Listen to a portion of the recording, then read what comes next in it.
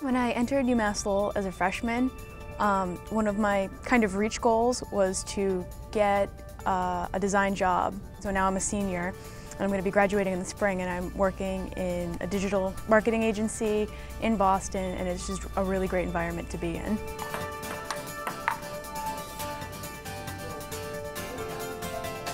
I wanted to be as prepared as I could for this interview because I really wanted this job and I wanted all the help that I can get.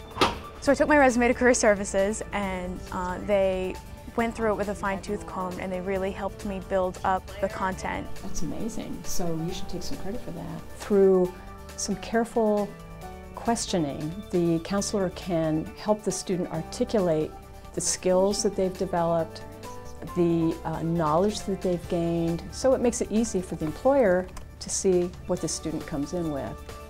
We love working with interns, especially from smart schools like UMass Lowell, where they come in and they have the skill set, they just don't have that real-world experience.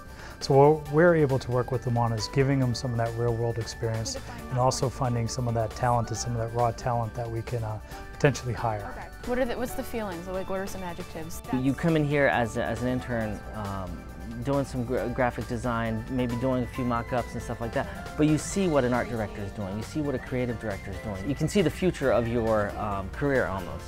One of the biggest pieces of advice that I got from my boss, Mark, was to really organize everything that I've done and organize it in a way that tells my best story.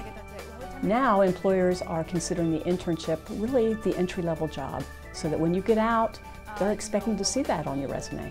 Oftentimes, we've ended up hiring an intern once they graduate from school.